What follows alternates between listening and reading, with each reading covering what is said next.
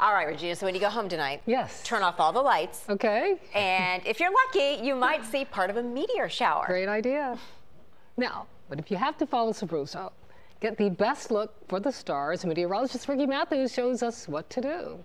Tonight is a great night to try and see some meteors across Hampton Roads and eastern North Carolina. The Geminids meteor shower peaks tonight. You're probably going to see around 10 to 20 in the city and about 15 to 30 in rural areas. If you go online, you're going to see a lot of articles that kind of overinflate these numbers. I'm giving you some realistic numbers because we have a lot of light pollution in our area, okay? And that impacts what you can see. The best time tonight into Thursday morning.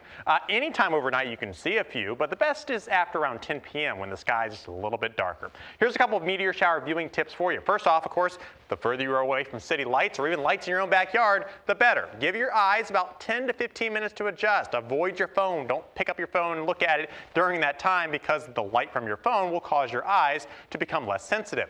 Be patient, and meteor showers are really exciting, but I always like to say have low expectations. You may see the high number there, or you may just see a few.